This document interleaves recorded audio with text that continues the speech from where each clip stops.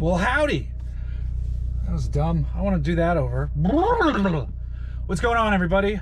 Before you get started watching this video, I'd love it if you could head to blipshift.com/Hooniverse and maybe get a t-shirt or some stickers. Help support this channel. And if you are not already subscribed, hit the subscribe button. I don't know if they still do the bell thing, but the bell thing helps too.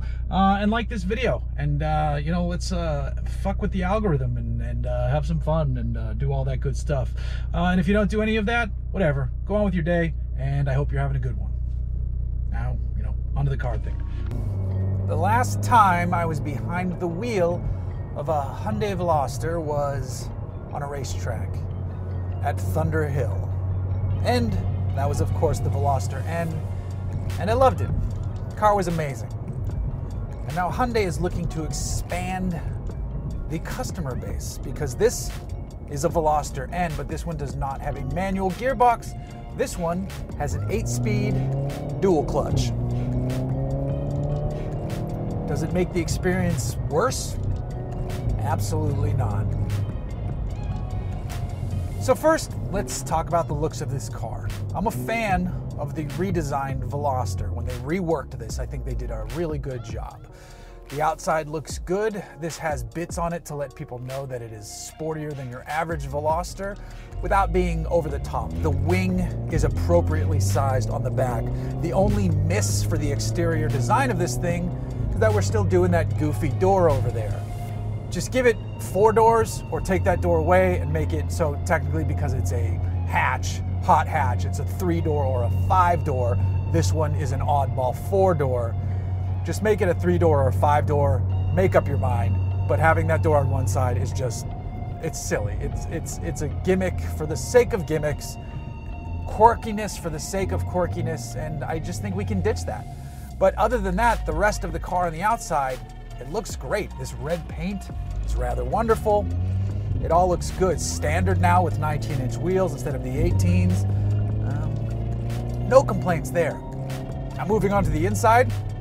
Cabin is a really nice place. It's got a new updated screen up here, very nice responsive touch screen, and the cool thing about this touch screen is that it also has the latest displays for the N driving modes and the adjustability and the customization of that section. It makes it really easy. There's all kinds of performance gauges. You can change which gauges are being displayed, so the information that is relevant and important to you can be what you're looking at.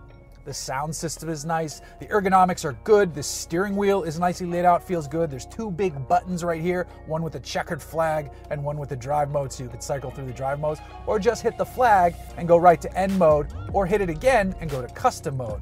I have it so that in N custom mode, ESC is off, so it asked me to hold it down for 3 seconds just to confirm that, hey, you sure you want to do that? Yeah, it's fine. We're not going to get over our heads in a car like this. Now, what would cause us to get over our heads? Well, under the hood, it's the same 2-liter turbo 4-banger hammering away. You don't have to opt for the performance package anymore. That's just part of the car now. There is not a lower powered version. They all make 275 horsepower. They all make 260 pound-feet of torque. There is a party trick, though. There's a little button here on the steering wheel that says NGS, and that stands for N-Grin Shift, which is a goofy name. It's a dumb name, but what it does is a good thing. For 20 seconds, it ups your torque to 278. So you get more of the torques, which is always fun. Maybe you can use that to power out of corners or pretend you're an F1 driver and you're activating, I don't even remember what it's called in F1 because I don't care about F1, but you're activating your boost. So you do not have to pay extra for the performance pack anymore. The car just comes ready to rock. And rock it does. I think Motor Trend or Car and Driver tested these to 60. They both did, but I think the 0 to 60 time is like 4.8, which for a hot hatch is great. Now, the icon of icons for the hot hatch world, at least here in the States, has long been the Volkswagen Golf GTI. And for good reason. It's a wonderful, wonderful machine that is comfortable inside, an enjoyable thing to drive, and represents good value for money too, for fun. A practical sports car, if you will. Here's the thing, the Veloster N is better.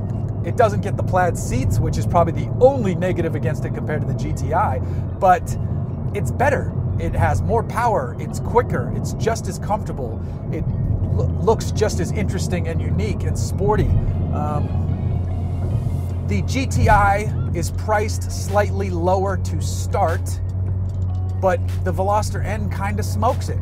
Now on the flip side, with the Volkswagen, you have the Golf R, which sits above this. Now you're getting to all-wheel drive, 300 horsepower, but the difference in speed between the Golf R and the Veloster is minimal. It's not that much. And then the price difference, though, is up on the Golf R. And then you have to factor in the Civic Type R into this equation as well, because that thing is a monster, 300 plus horsepower, amazing machine. The Veloster N, despite being a 275 horse, is right there. It's marginally slower than them, and on a racetrack, it probably could even out potentially. Maybe the Golf R gets a little bit more edge with the all-wheel drive, but then there's going to be a weight penalty. This, even with the DCT, it's not a massive weight penalty. I think it adds 86 pounds or something compared to the manual for a total curb weight of around 3,100, 32. It's under 3,200 pounds. And you're still getting over 30 miles per gallon on the freeway. You have a front-wheel drive car that is wickedly entertaining. Electronic limited slip diff, adaptive suspension, adjustable steering, engine responsiveness, throttle responsiveness, transmission responsiveness. It's all adjustable. It's all set up to have a fun time. It's hard to beat this. I think these start right around $34,000. You don't really need to add any options to them. You can add some stuff down the road, like stickier tires if you're going to take these to the track, lighter wheels, that sort of thing. Maybe change the brake pads, but it's out of the gate is a just absolutely wonderful thing. And I'm happy that we're even having a conversation about the different types of hot hatches you should be out there buying. Because this is a good one. This is a really, really good car.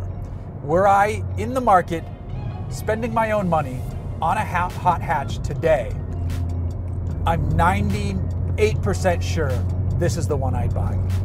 The Golf GTI has the history and the heritage and all that good stuff. The Veloster N is more fun to drive. Has a better warranty too, if you care about that. I haven't purchased a new car in a long time outside of my wife's CX-5, so I don't care about warranties personally. But if you do, this has that 10-year, 100,000-mile powertrain warranty, whereas nobody besides Kia gives you that sort of thing. So let's talk specifically about the DCT for a second. It's actually pretty smooth off the line, which is great for a dual clutch. Paddles are nice and responsive. There's a cool shift light. There's a shift noise you can toggle on and off, or you can just have it in certain driving modes, which is a kind of a smart way to set it up.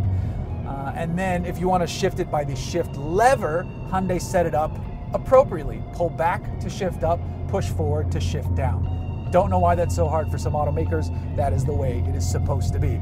Pull, pull, pull, up to the shifts. Boom, boom, boom, push away from you when you're down shifting. Keep it simple. That's the way it should go. So the DCT definitely does not hurt the character of this car whatsoever.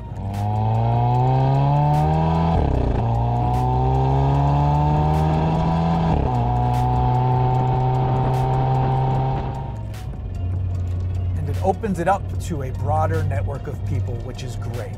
Get more people into hot hatches, get them to understand the magic of this segment, and the world is a slightly happier place for the time being. And anything I say about the Veloster being better than the GTI is not a knock against the GTI. Golf GTI is a fantastic car, and it's due to come out with the new one for 2022. And I'm sure that one will be great.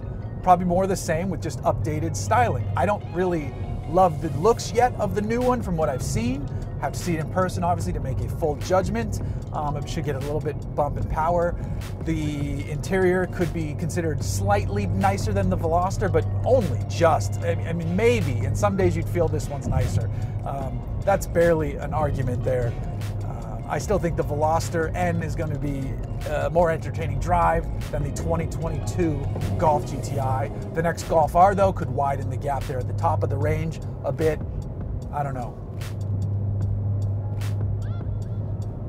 As it sits right now, though, for a sub $40,000 entertaining machine, this is one damn fine thing to put in your driveway or your garage. As far as front drivers go, it's easily one of the most entertaining ones out there. And then just as far as cars go, it's on the list somewhere too, in a good spot.